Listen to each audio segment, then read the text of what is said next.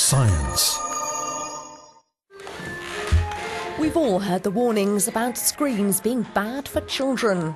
But now a French study from the influential Academy of Sciences claims that playing with computers, touchpads and video games can actually be good for even young children, if a few simple rules are followed. Television, tablets and other screens surround many children, and the majority appear to love watching and playing on them.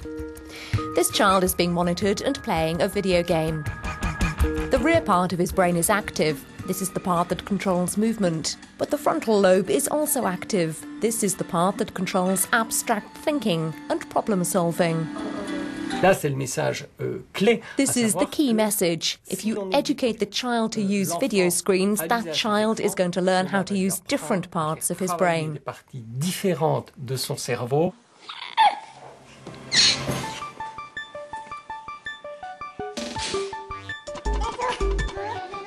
Education is the key. In this video, a little girl tries to enlarge a picture, as you would do on a phone or tablet.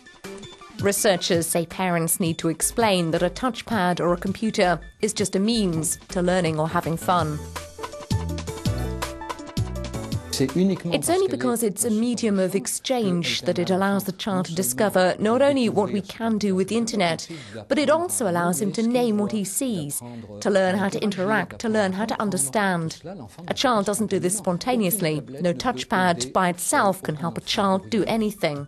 But the report stresses that screen-based activities must be suitable for the age of the child. While TV is not advised for under 2, scientists say there's nothing wrong with tablets, in moderation, to introduce even the littlest children to our digital world.